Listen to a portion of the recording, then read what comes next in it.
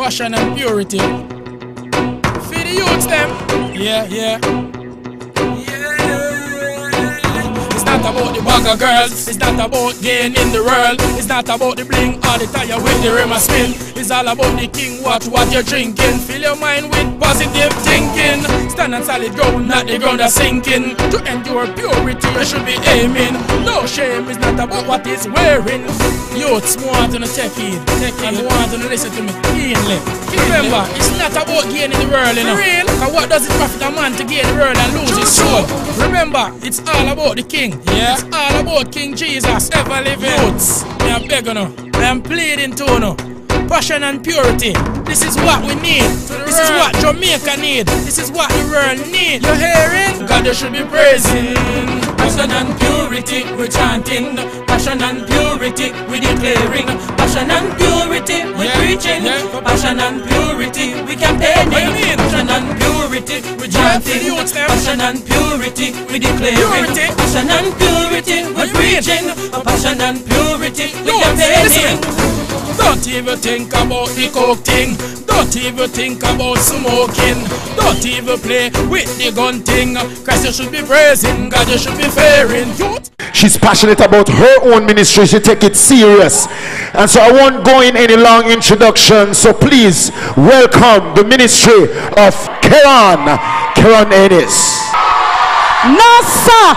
No, not for my Jesus. Can I hear my young people shout the highest praise? Hallelujah. God is good. And all the time, God is good. And all the time, God is good. Amen. Hallelujah. I was asked to speak on the topic music and or youth. Now, the topic for me was very difficult because I shut out secular music totally from the age of 16. When I decided that I didn't want to hear any love song anymore, I didn't want to hear about no man hugging up and kissing up, and I just decided to lock it off. So I said, God, what can I tell the young people about music? And the Lord said this to me, Kerron, music is my heartbeat. And when you sing a song, you're actually prophesying over your life. Turn to the person next to you and ask them, what are you prophesying over your life?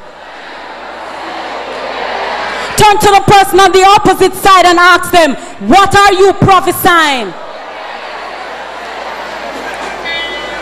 Today, music has changed in so many ways. The artist has started to call us gal. I want you to talk to me and our young people. They start calling us gal. They start talking about what they want to do to it, from what they don't want to do to it. They're telling us who to have sex with, when to have sex with the person, how to have sex with the person, the style to give the person. I want you to talk to me, young people. And I said, okay, God, I'm going to do my little research. I want you to play track 1 for me.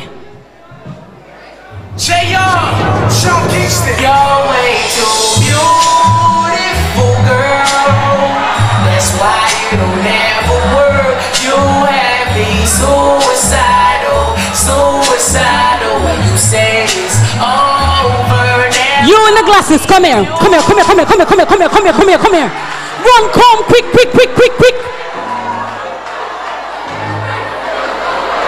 No, this is what I don't understand. 5 minutes ago, everybody was worshiping. Yes, God. Yes, Lord. Hallelujah. Come on.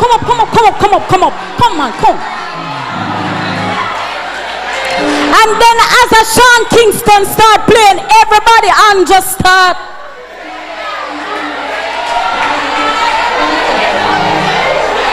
What are you prophesying over your life? Come here, girl. Don't be embarrassed. Come here. I'll be on the road and I hear the dance hall and sometimes I'm not listening to the words and I'm like, and my husband will be like, Kerron, what you doing? And I say, it's the music. No. I want you to repeat the word of that song. Don't look at, come on. I want you to repeat the word of the chorus. Come on, let me hear you.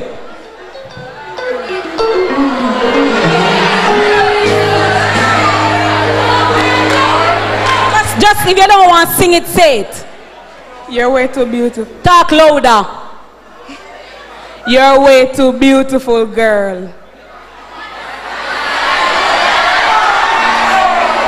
You have me suicidal. Who know the song? Run, come here, quick. Come now. Come here, girl, come here.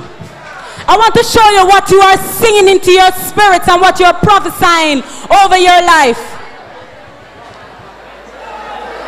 Come here.